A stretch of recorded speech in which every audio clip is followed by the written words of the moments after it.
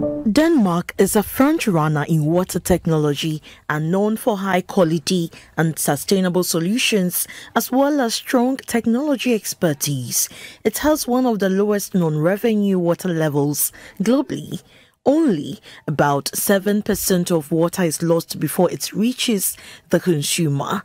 To help find long-term solutions to challenges affecting water supply like non-revenue water, broken and choked sewage system in the country, 7 Danish water technology companies have shared ideas with their Ghanaian counterparts to help transform the sector.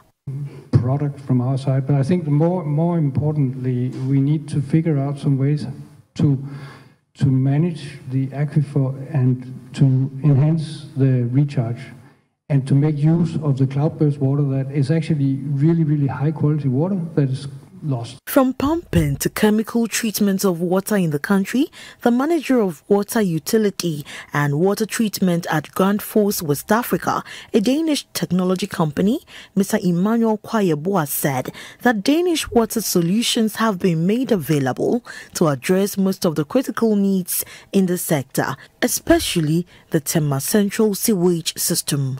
What Grand Force come in play, looking at the demands of the Tema Municipal, is to, we are part of the Danish community, and I mean, there are funds available depending on, for example, with the Aarhus partnership.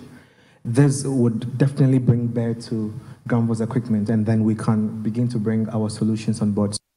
For the past 60 years, the Tema Central sewage system, which serves a population of 450,000 people, has not received any major facelift. But with support from the Danish government, the story of Tema sewage system will soon change for the better. For GBC News, Freewadako reporting.